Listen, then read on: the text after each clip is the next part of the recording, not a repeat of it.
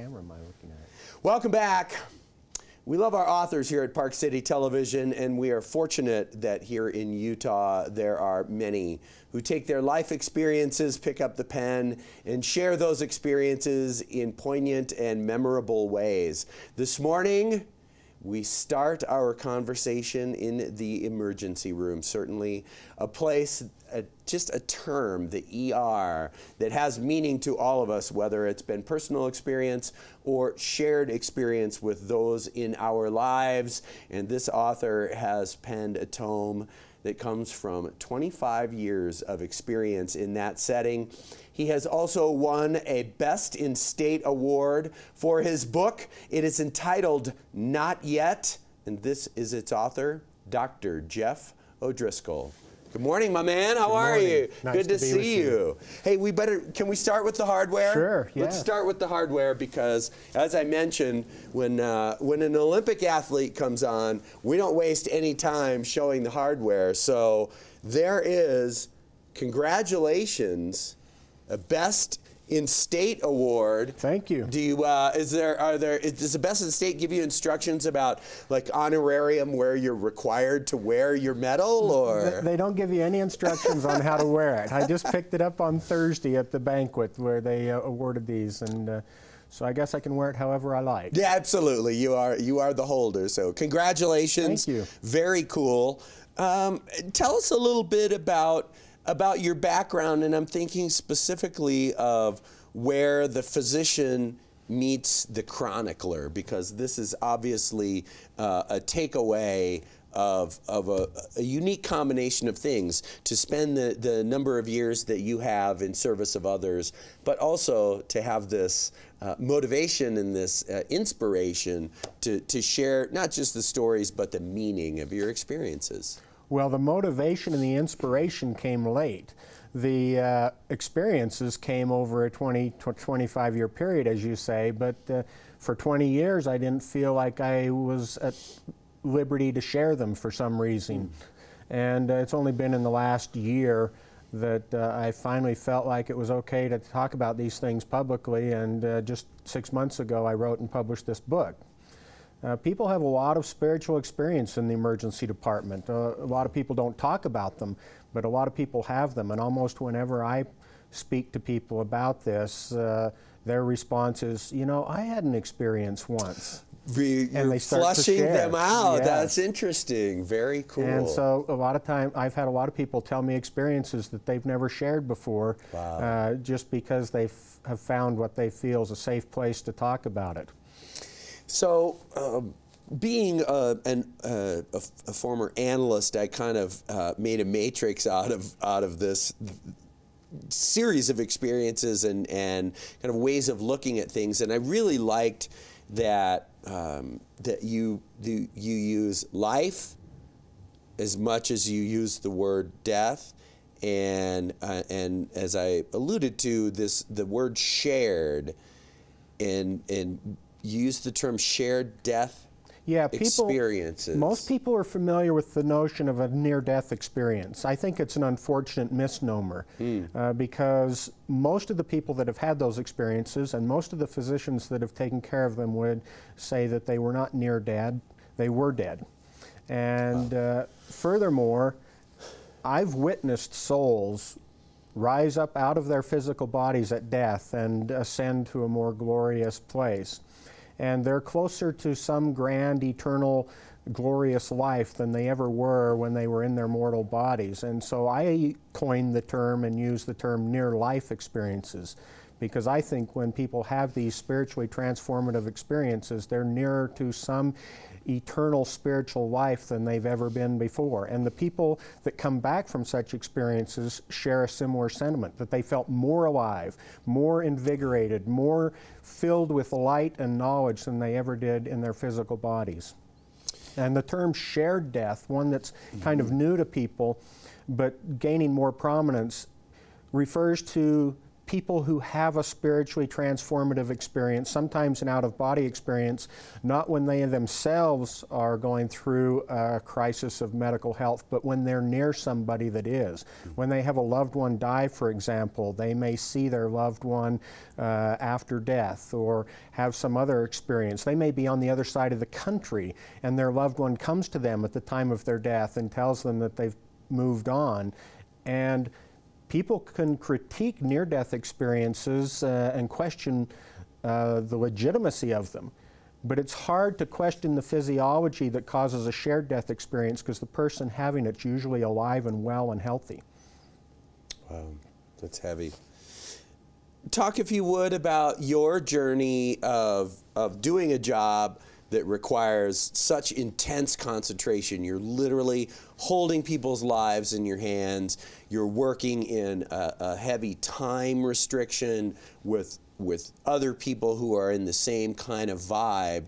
And yet a lot of what you're talking about in this book is a spiritual orientation that comes from having these kinds of experiences.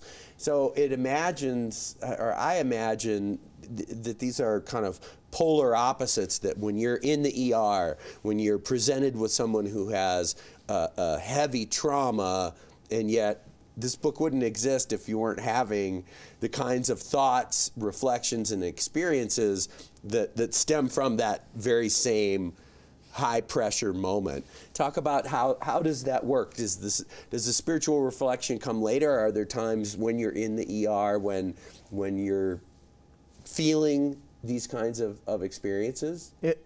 It's a great question because it's been my experience, and I write about it a few different times in the book, where if I'm taking care of a patient and I'm trying to make those life and death decisions, yes, and I'm responsible for directing the care and the actions of multiple people on the team, I rarely have those spiritual experiences because I'm too consumed with the things of the temporal nature. When I have more of my spiritual experiences when somebody else is taking care of the patient and I happen to walk into the room, or I'm nearby and I have no responsibility for their care, right, and hence I can be open to those spiritual experiences. That's been my personal experience. When we're so consumed with the things of this life, yeah, it crowds out the spiritual often. I think that's one reason that a lot of people don't have spiritual experiences at the time that a loved one dies, is because they're filled with grief, which is such a powerful emotion. It keeps them from experiencing the spiritual. And I know a lot of people that have had very spiritual experiences at the other end of life when people are born. I've witnessed those spiritual experiences at the birth of a child, which I've witnessed many times. Mm-hmm. But most of the family members are so elated with the joy and the celebration of welcoming a new soul into their family, they're consumed with the earthly emotions and, yes, experiences, and they miss sometimes the spiritual because they can be mutually exclusive at times. Interesting.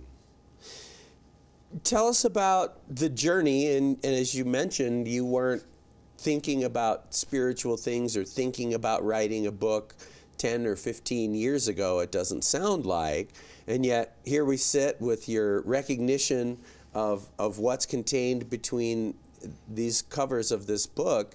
Talk about how you made it to the place where you said, I have to sit down and write about this, not just reflect, but write, and also, and I think this a lot, of then publishing. That's a big step too. Yeah. You could have a journal, you could do this privately, you could share in a setting with a small group of people, but you've chosen to share all of this with the world by publishing this book. Talk about that journey to get to the point where you were ready to do that. About 20 years ago, a man who later became my friend, his name's Jeff Olson, he actually wrote the foreword for the book, was involved in a car crash which took the life of his wife and his 14-month-old son Griffin, and nearly took his life, took his leg, and he was flown to my trauma center. He'd had one of his near-death experiences while his body was still being extricated from the vehicle. Wow. But when he arrived in my trauma center, other physicians were taking care of him. So it was one of those experiences where I walked into the trauma room and I had no responsibility for his care. He was unconscious on the other side of the room, and I looked up and saw his deceased wife standing above him in the air, supervising or observing his care, and she communicated with me about how grateful she was for the care that was being provided. It was a month before I ever met or spoke with Jeff Olson when he was conscious and able to speak. And we've been friends for 20 years. Wow. He wrote about some of his experiences and spoke about them, and he invited me to join him, and I persistently declined for all those years until about last June. It's been just under a year now. I just had a sudden and inexplicable change of feelings, like for some reason it was okay to talk about it now. Interesting. And so I wrote this book, and when I was on my way to give my first talk about it in Salem, Massachusetts, I was in the airport, and a young couple sat down next to me and we started to converse, and when they found out where I was going and what I was going to speak about, it was one of those experiences where she opened up and said, you know, my grandfather recently died, and he's come to me a couple of times. Wow. And we had a nice conversation about it, and she took one of my books with her and left and caught her plane, and I shortly thereafter caught my plane. And on my flight to Boston, I had that voice that speaks to one's heart come into my mind, and it said, you will help more people with this book than you helped as a physician in the emergency department, which made me feel glad that I wrote it. Isn't that lovely? That is just beautiful. Doctor, if we could, let's take a break. I want to continue our conversation. I want to talk about, it feels to me like where you go from here, this is just a barely starting point. And Just I want to starting. talk about the future. Hey, you guys, we're going to take a quick break. We'll be back with Dr. Jeff O'Driscoll. More on his book, Not Yet, after the break. Welcome back. We are discussing this award-winning book, Not Yet. Stories from a life of experience in the emergency room. It's about real life, it's about spirituality, and it's about the journey that we are all on. I am here with its author, Dr. Jeff O'Driscoll. Welcome back. Well, it's good to be here. Yeah, thanks for coming. This is really cool. Before, I want to talk about the future, but I also want to ask one question that I think it's certainly salient here in Utah, where religiosity is a big part of the life of this state, certainly the LDS Church, but many other faiths as well, of course. Are you a religious person, and how do you characterize your spirituality? Is it different based on the experiences that you write about here, or are you essentially the same person that you feel as though these experiences have happened to you because you're an open person? I don't think of myself as a religious person. I think some of my friends and family would disagree, but I don't consider this a religious book. I consider this a spiritual book. I think religion can be a prickly thing. It can cause divisions among people. It can bring people together. It can galvanize for good or bad in some cases. But some people, and I'm one of them, who thinks that spirituality in a way transcends religion, because it connects directly with Source and enables people to come to a better life without a lot of constrictions and restraints and arguments about what's right and wrong and good and bad. And so I don't think of myself or this book as being religious, but rather spiritual. I think my journey started when I was still quite young. My brother died in a farm accident when we were young. He was a teenager, I was 11 at the time, and we were very close. Wow. And I think that may have opened something up for me that allowed me to have some of these experiences later in my life. Yeah, that's fascinating and interesting how this conversation of spirituality, of timelessness, and yet tragedy and loss is intermingled in there in a way that makes these experiences so deep and so lasting. I think the loss and the pain is key to experiencing some of these things. And I think, frankly, that loss and pain is the common thread in humanity that allows us to relate with one another. And when we accept the pain, when we accept the tragedy and the loss, we begin to learn empathy, and we learn to be able to interact with other people better than we would otherwise. But if we're not willing to experience and accept that pain and process it, we cut ourselves off from many of these experiences, in my opinion. So, you have a book. You've written a book, you've published, you've made that decision to hit send, as it were, to share this with the world, and it sounds like even just this recent award, but there's a velocity that's already starting to happen.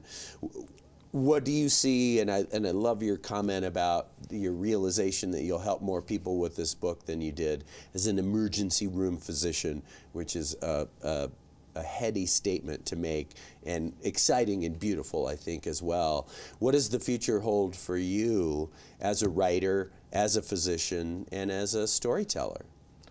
Well, I don't make any pretense in this book of trying to suggest to other people how they should live, or what they should do, or what they should believe. Rather, I took the position of, these are my experiences, these are a few of the lessons I've learned from them. If these are helpful to you, great. But you're under no obligation to accept what I say, and I'm under no obligation to defend it. But it's been my experience, and from the many reviews I've started to accumulate on the book in its first few months, people love it. They feel validated by it. They want to share their own experiences as a consequence. I've had a number of people tell me that they want to live their lives differently after reading the book. Wow.